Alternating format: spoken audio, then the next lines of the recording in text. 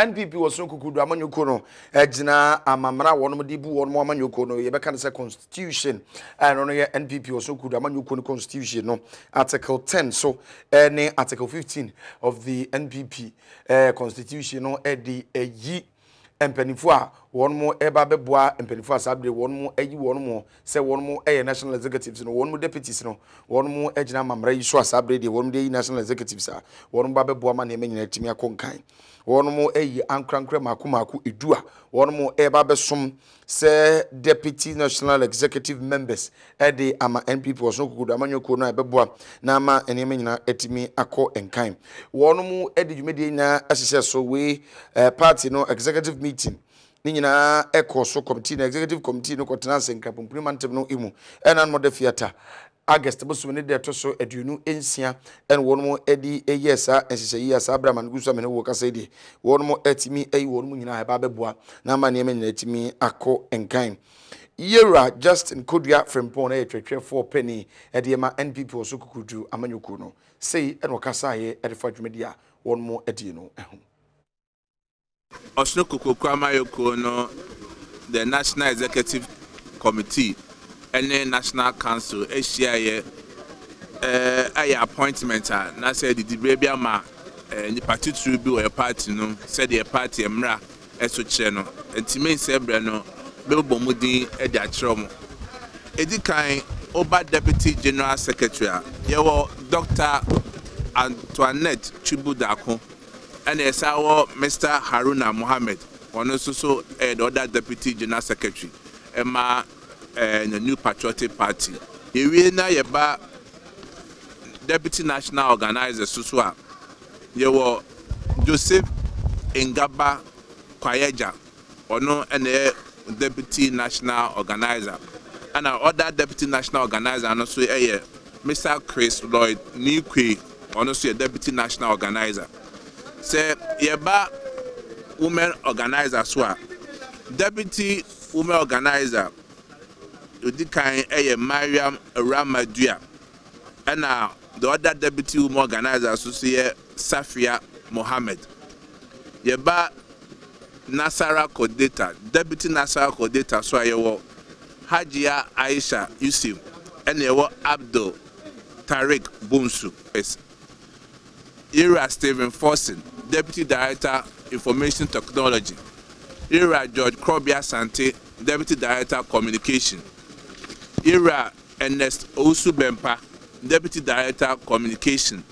Ira Kamal Din Abdullah, Deputy Director Communication. Yereswa Yenya Kabna Ofori Frempon, Deputy Director Protocol. And Dr. Nyame Befi, also Deputy Director Research. And Timinyam and MPP Penifo Shayeno. And Penifoi and Ye so Mbebwa, no na abusafo mpelifo se ade achi na se yanti asem fufura na kire se ade anchi na bebia ye wona hwa ne da so yewo na anwanwasem di mo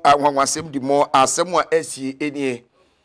wei ai akrazu manimu a ne yede babetru manimu se jate wo ho jate buru wegu a enka bia wokọ akru ahodo beti se South Africa Zambia ni ade obetia no mu kem we ya na jatara be jina no this is a lion. A lion has a tail. It has a big head and a very small waist. Ye kru mu hade ubedura a lion was a shoe. Wakana no kokọ ene ebeko disco lion no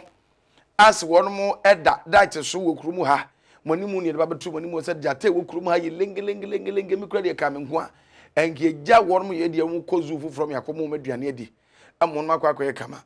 na aneyi yankokoda nkosode a yasi krachi bi obi nima de kode potri pe asie wawia ne ho ni kode mosri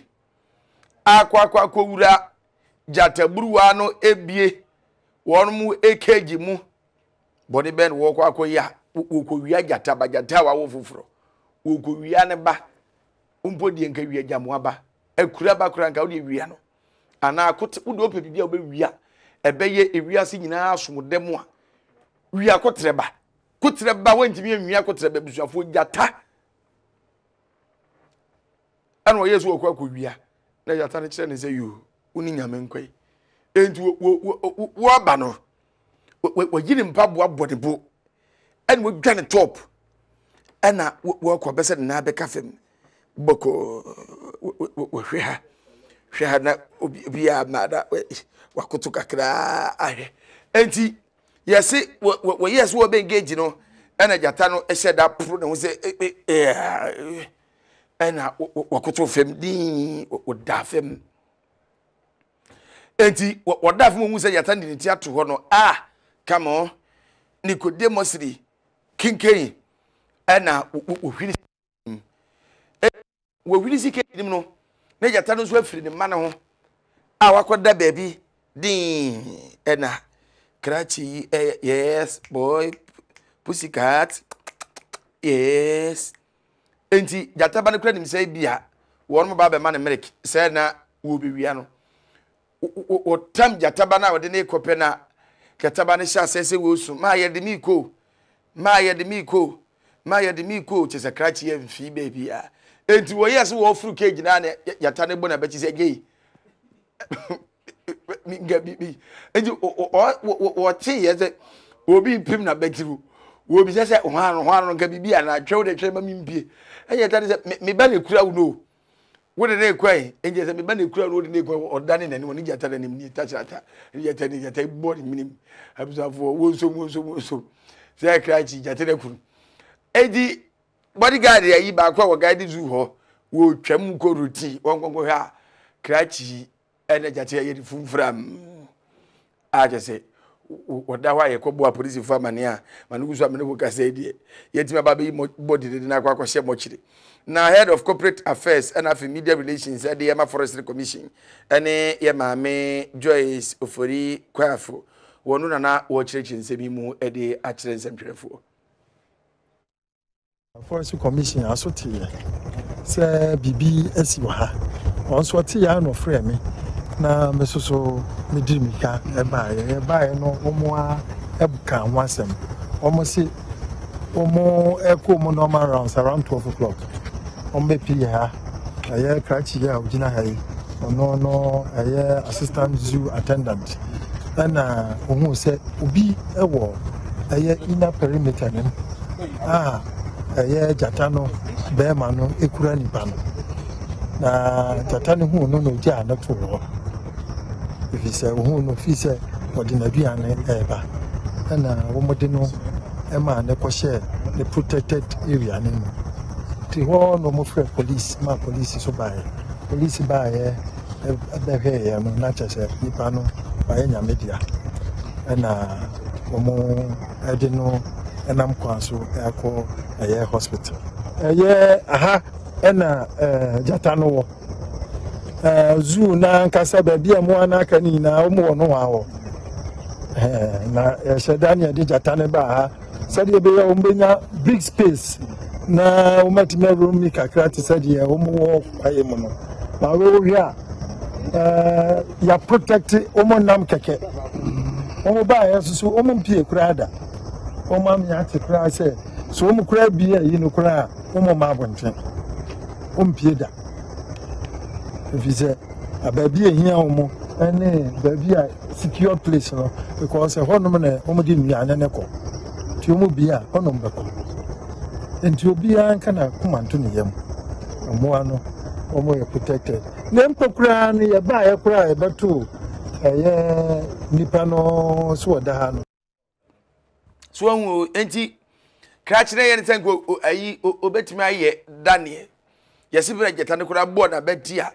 oja abo ani si won wo bie ne nsem se ha ewurade ebre ni se hye Acquah ani munyam nso we die obofo na esoma no delay oba na kaje no abusafo ya we no yenzo azem so ne yango anim na watwetwe mu ne ba betu mo ni mu se yenuanom oyerepa FM ne oyerepa TV a won ma santimantemu ene ukupie mu awo krobia komasa sante kodoko hene arotu fo se tutu ababi otoso mienu na asase so opem so na asase so ha ayade a ya twe oyerepa TV ne oyerepa FM fo kire de ed won ma kwakopie mu menhia ahemfie bone be ne won ma ye yese yama yewura odike kwan amana ba be keka ne eni kwan se woka ede akyere nananom atsenkonya odike ka sei ye tu odike fu so odike gya seba wo kan sebe nananom ye mpanifo eni om nkasa so odike so munyame kikire ena odike kika na obekika wie se wo kan sebe nyana mpanifo nso etie opening power no etena dwemu ehwe atemu ne niam nyina ebekonkan ene opening power no ugire mu se presiding president ede ema mensia ahimfie no na opani asemi last week ebaye no wo transem ni sudi no so nananom mo bibi ka mo nka ohene ba ku sore pero mo sa ohene pafu mo yehwenim yemi mo ba enye mo na asem ni ka baye ka che mo se wo na ahima ahimfie a mugo yi asem no ekotwa papa na baza no o se yen ha ya ntwema ma ha o se twemba ha de na ka che mo o se mu koi mugodi mu ni obi agina hobudi mugodi mu ni obi agina hobudi no so you se mo ani mu hu ni dia ene ne nyankopon ayadom yesa no maba bepie mu ha de ne na mu nyina yi ne ye mu ewo bika sa na asemi yes won mu ko fa mpanifo a won mu kebia won ma no durubunu mu nti won mu ko yepe en won mu edi amerika egoko fa Methodist of Penipa presiding bishop Edma Methodist as of no most reverend professor Emmanuel Asante se womre na womra kasem ni bi emfa mo mu enti we de se won mo ko ye no asem ni kikire na acting president de Emma Kumase traditional council no bantima hene na bafo owusu amankwati a wotroso ensia ese asem na dibone asem ya dibone asem ya dibone odo ye wu akoda ja mi bro ni dia brefu akoda asem na dibone enti ordinary atu papa nanim eye won mo nko na won mo konko so won mo radio station no na won mo entimi enye adwuma amzafo yen transab no so na afi yenko yenim na yenuanom a won mo ehwe eniyade won mo ena won mo den sama betu mo kasa chim se won mo esra aban se aban hwe na won ma won mo tibi krata won mo betimi ede aye adwuma na etimi aboama ne nyina etimi akọ enkan Yera Mark ejejemti wono ana ogina wonum nyina anemu adesansemi atrodwa. They are the frontiers of eye health in all areas of health delivery in the country. That's from the national to the remotest village. Sponsorship packages for members pursuing specialist training at the Ghana College of Nurses and Midwives and provision of the needed logistics and equipment were also expressed by the association. Ministry of Health, HIFRA, and any other agencies concerned to expedite action on ensuring that ophthalmic nurses who wish to operate private eye centers are given the license as pertain to other eye care professionals. We are appealing to Ghana Health Service and Ministry of Health as a matter of urgency to implement the newly prepared job description for ophthalmic nurses, so that the job grade from ophthalmic nurse up to the last job grade of chief ophthalmic nurse is put on the payroll or pay slip of members of the society. Amzafo yan transam no so na yanko edim na seisia ne seyensa etimi asan akakrata ba kuno no yade betu mo mamo na Minister for Lands and Natural Resources any opening power no ohwe Ghana se yensa ase ene obo ade efemagudi a wode ama yenyina wo no ene wohwe so na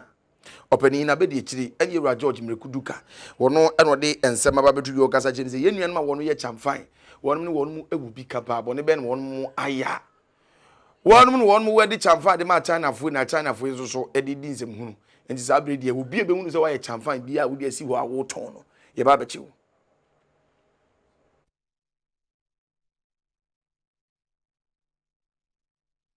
per the act that is established, those who are in a way mobilizing the manufacturing or assembling shall fine per the law that governs the mining, or especially the small-scale mining sector. They are not allowed in any way. So the security agencies shouldn't only concentrate on the champagne and the river bodies. We must tackle the menace from the source, where it's coming from. Obviously, when these things are being manufactured or being assembled, they are not going to use them for taxi purposes. They are obviously going to put them on the river body. So why do we allow them to manufacture them at the respective communities and then transport them to the river side? I don't think we need to wait for that or the finality of the process before we take an action. If we tackle from the source, this struggle will be curtailed. What purposes? I mean, I have not seen any other use apart from.